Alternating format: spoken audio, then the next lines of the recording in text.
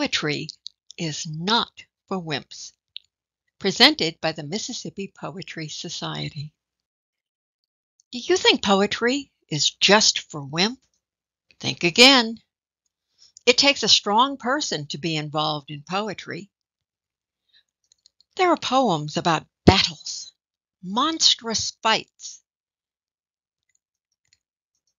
There are poems about heroes and heroines, brave people saving the day. There are poems about sports and athletes of all categories of sports. There are poems about strange happenings. You might be surprised at what goes on in a poem. And that's just for starters.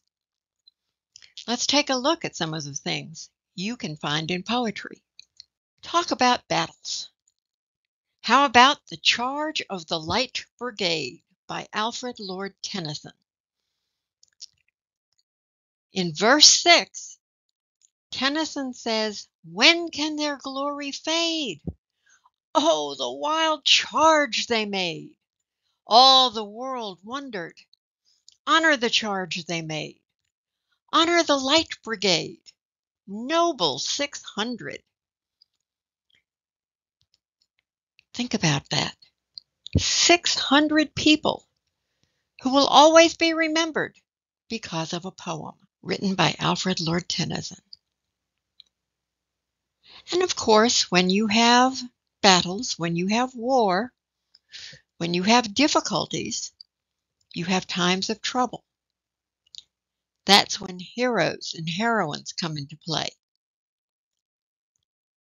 Let's talk about them for a moment. Those people who come to the forefront when there's a need. Some of them are folks like The Brave at Home by Thomas Buchanan Reed. He honors the people who worked at home during times of national strife, the home front heroes. Or The Red Cross Nurses by Thomas L. Masson. He talks about the nurses who tended the wounded. Both of these are samples that will get you started on talking about heroes and heroines. But there's more. In Flanders Fields by John McCrae. Perhaps one of the best-known battlefield poems out there. In Flanders Fields, the poppies blow between the crosses, row on row, that mark our place. And in the sky, the larks, still bravely singing, fly, scarce heard amid the guns below. And he goes on to talk about what those who died in battle might say to us, the living. His poem became the inspiration for the red poppies that you see on Veterans Day and Memorial Day. A simple poem about the heroes of Flanders Fields. It made a lasting impression. Let's talk about sports and sports figures. Every sport has poetry written about it and its participants, whether it's an old sport or a new sport, even pickleball. As recently as that has come into being, there are poems written about it, and you can share them. What's your favorite sport? I promise you'll find something about it. For instance, America's favorite pastime, baseball. There's a baseball story that began with a poem, and another poem continued it. Some poems continue on. When Ernest Lawrence Thayer wrote Casey at the Bat, it was sad. It ends with Casey striking out. There is no joy in Mudville. Mighty Casey has struck out.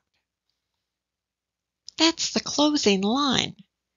It's a terribly sad ending. Oh, but he got a second chance in Casey's Revenge by Grantland Rice, writing under the pen name of James Wilson. That's the beauty of a poem. It can inspire other poems or other writings. And so the story goes on.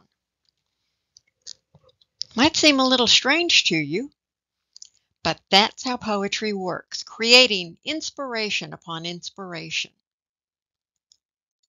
Now, admittedly, some of that inspiration is pretty strange. And when it comes to talking about strange happenings, the shooting of Dan McGrew and the cremation of Sam McGee, two poems by Robert W. Service, are definitely strange tales. Service wrote these poems based on his experiences in the Yukon during the gold rush days. Pretty exciting, right? But also a little on the strange side. And it doesn't get any stranger than his tale of the shooting of Dan McGrew. A bunch of the boys were whooping it up in the Malamute Saloon. The kid that handles the music box was playing a jagtime tune. Back of the bar in a solo game sat dangerous Dan McGrew. And watching his luck was his light o' love, the lady that's known as Lou. And it just gets more exciting from there. When we talk about the Yukon, we talk about the excitement. It can get to be very exciting. That's poetry for you.